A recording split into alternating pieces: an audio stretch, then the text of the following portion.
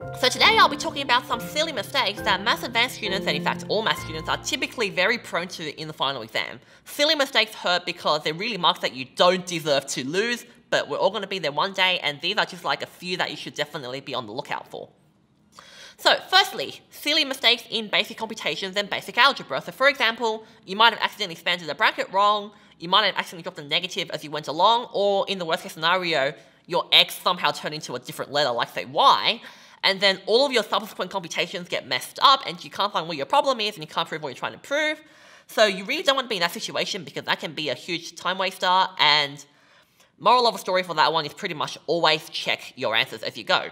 Number 2, hinted earlier, spending too long on a question. Remember, the clock is going to be ticking during the exam. You're not going to be able to do every question unless the paper just happens to be really easy for you. So if you really think you spent too long on a question, move on and come back to it later when you actually have more of an opportunity to, because there's probably marks later on that you can actually get more easily. Number 3, little silly mistakes like forgetting a plus C or forgetting your units.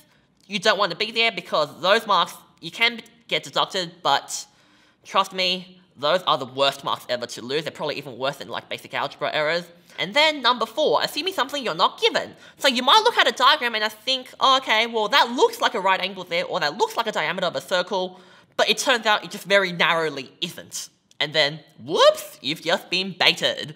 So as a moral of the story to that one, the stuff that you can assume will be given to you in text. It will literally be said word for word what you can assume. Either that, or you've proven it in a previous part. If you don't have any of those, don't make any false assumptions. And finally, number 5, I think the big one is that some students assume that a typical question must fall in the umbrella of only one topic. Never fall for this trap. Always be cautious of the possibility that one question may actually require you to draw concepts from multiple other topics as well. Thanks everyone.